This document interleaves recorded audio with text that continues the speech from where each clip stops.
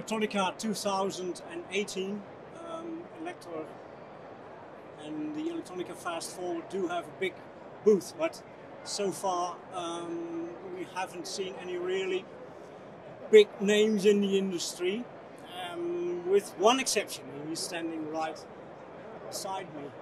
A big man in terms of everybody should know his name, I think. If you mention Raspberry Pi, the name that goes with is Eben Upton, co-founder, I think, Eben, if that's correct. And there's one more reason why we are both surprised and pleased to have you around here at this show, because this is all professional stuff here at Electronica. It's in Germany, it's Electronica, it's official. There are big names, big suppliers, and mighty names all over the place. But RPI, Raspberry Pi, seems to come from a maker world, a creative world, a sparkling world. How come, Eben, it has actually made it to this place of professionalism? How did that come about? I think it's very straightforward. I think if you look back in time, if you look back 6 years to 2012, when we were selling our first million Raspberry Pis, we sold 1 million Raspberry Pis in that first year. If you look at the demographics, you look at who was buying them, it was largely hobbyists. It was adult hobbyists. You know, kind of the education aspect of our sales kind of came a little bit later. Now you look at those hobbyists. A lot of them are professional engineers. We know that is exactly the case at Elektor. Yeah, and that's what they are budding professionals. That's right. And so what we found very quickly was that these people were taking Raspberry Pi, finding Raspberry Pi to be a stable and performant and, of course, low-cost platform, and that they were taking it with them into their professional lives. So the next time your boss asks you to solve a problem, it's natural. Of course, Arduino did this long before we did. It's very natural for someone to reach for the things from their home life that they know work. And they are in a relaxed atmosphere within themselves. They are probably working over the weekend or just after showering or what have you, and you usually have the best ideas. Yeah, and of course, you know, engineering is such an enjoyable activity. I certainly do engineering both at work and at home. If you meet the right people. Well, that's right. You know, it's all about whether you meet the right people.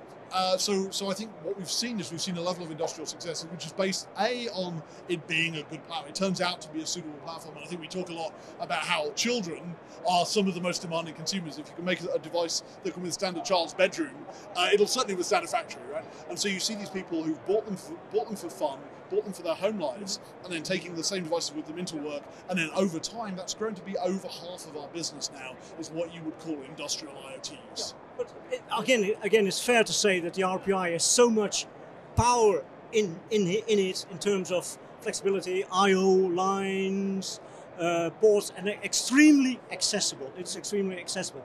Do you think that has pros and cons both for the industry?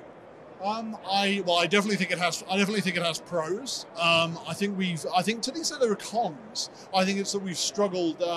We've struggled certainly in the early years. We struggled to explain to people that this thing which we had very much positioned as a toy. You come to our website, it's got cartoon robots on it, right? And yet we make a product which is more reliable than large numbers of devices which would describe themselves as industrial strength computers. Tell me about the cucumbers. I'll tell you about the cucumbers. So there's cucumber sorting is one of my favorite. You know, we have a lot of very serious examples of Raspberry Pi being used in industry. The cucumber sorting example is my favorite frivolous example, but I think it illustrates a number of important points. An engineer in Japan whose parents run a cucumber farm and who was able to use Raspberry Pi to build a machine for sorting using Google TensorFlow as an AI system. He was able to build a Raspberry Pi based system that could do a preliminary sort of the cucumbers into, I believe, the 23 batches, the 23 classes of Japanese spiny cucumber. It sounds frivolous, but it's an interesting example of how Raspberry Pi has unlocked a kind of a grassroots, a bottom-up grassroots approach to industrial automation. It is not. It's the other way around. Usually, what we see with the industry, and the industry says, you should use that. This is the best product. You should use that. Raspberry Pi demonstrates exactly the opposite. It demonstrates what's available and suggests that it has come into the industry on its own strengths. I think that's a fair thing to say? Yeah, I think that's fair to say. That this is a device which first of all got the attention not of the decision makers in organizations, but of the influencers, the doers, the people who are actually going to implement it, and they have then advocated for it within it. They've sold it up within their organization, rather than having somebody at the top sell a solution down to the engineers. Eben, on behalf of my esteemed colleagues who do MagPi Magazine, both in French, Marilyn, and who do it in Dutch, is Koen. Koen and Marilyn kindly send me some questions to ask to you. They are very afraid of you, okay, but I'm not. So they're not here. So they're not here. I don't like the question. They're not hidden. So Koen was asking. Yeah. Angry message in the next Okay. Yes, and they will publish that, and so we'll complete the whole circle. Eben, listen, risk 5, risk V, or risk 5. It's a Roman V. It's a Roman V. You should know that because you're from Cambridge. So you're one of your co-founders who's in the low risk, comes from the low risk background. Yes. He's called Robert Mullins. And is there a connection? What is happening with risk 5 and the RPI? Nothing. I mean, we are very happy ARM customers. I think that, I sometimes draw parallels between Raspberry Pi's approach and ARM's approach. I think both organizations have been characterized by kind of a not wanting to take too large a slice of the pie, if you will, not wanting to take too large a slice of creating a lot of value, but not wanting to appropriate large amounts of that value. Obviously, the ARM ecosystem is this enormous, extremely vibrant place. We've benefited from shipping ARM CPU cores. We're currently shipping Cortex A53, which is an amazing core designed in Cambridge, and I believe we will be shipping ARM cores for a very, very long time to come. It's great. That's great to hear. Now, there's of course Christmas is coming up. Everybody's drawing up his Christmas desires and wish list. And here's the wish list from Koen. RAM capacity up, please. Eben Upton, yeah, okay. USB 3.0. When SATA? When, Eben? Okay, so there is a fairly well understood wish list, and those are certainly probably two, along with more CPU performance, which is more CPU performance, faster network performance. These are the kind of classic wish list for next generation Raspberry Pi. I think what I can say is we are aware of the wish list. We are now in a place where I guess we have cleared out our pipeline. This autumn has been about clearing out our pipeline of unlaunched products. We ended up with quite a lot of products which got to 80-90% complete and then haven't launched. We are very nearly clear of that. And so really what I would say is our attention is now turning not to making a future Raspberry Pi, but to at least doing the definition phase of looking at our wish list and seeing what fraction of it is achievable. And obviously I think those two are probably pretty high on the list. And then deciding what silicon platform. We're a distance away from the next device, right? So deciding what silicon platform will allow us to deliver on the fraction of the wish list that we believe is achievable. What is going to happen with the extensions? Let's call them extensions, more RAM, SATA, USB.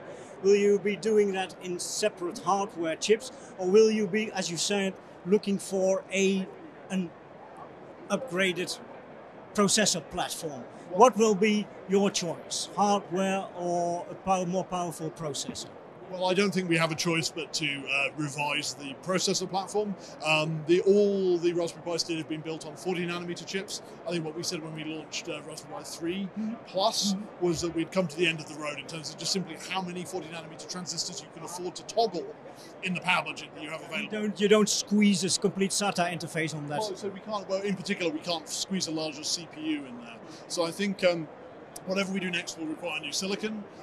It will require new silicon on a new process node if we wish to post a CPU performance increase. And while it's not on the wish list, I'm sure it's in people's minds. And what that means is that's probably the opportunity to go and find a piece of silicon which will address some of that. So I'm not likely that you'll see a sort of a shrapnel, large numbers of different pieces of silicon on the board, simply because we can't do it within the target price structure. Fair enough. That seems to go the way. We can't afford very many $1 SATA controller chips on the board. So. That brings us to Koen's final point. Thank you very much, Koen, for the questions. The power consumption issue. There's been issues, of course, with people have been surprised, perhaps a bit disappointed by or criticized Raspberry Pi for its power consumption. Are there any plans, Eben, to go lower power, as the Americans say, lower power? Lower power. Ultra low power. So I don't think that there is a plan to go ultra low power. So for me, ultra low power means single digit milliwatts. The various architectural decisions we've made on the platform really don't admit of that kind of scaling. Of course, you can take Raspberry Pi, the Plus line, the 3 Plus line, has much better thermal design than any device we've made before. You can run it harder for longer and have it stay cooler than any previous product.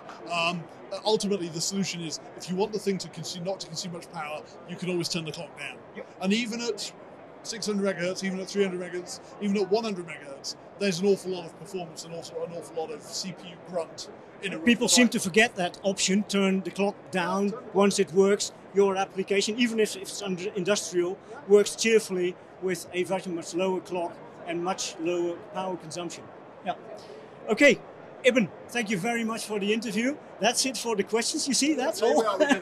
We did I it. survived. I survived. My real response will be hidden, encoded in the next MagPi for your colleagues to decode. The Dutch and our French readers can look forward to an Easter egg planted by Mr. Eben Upton himself. Thank you very much, Eben. Thank you very much indeed. Enjoy the rest of the show. You too.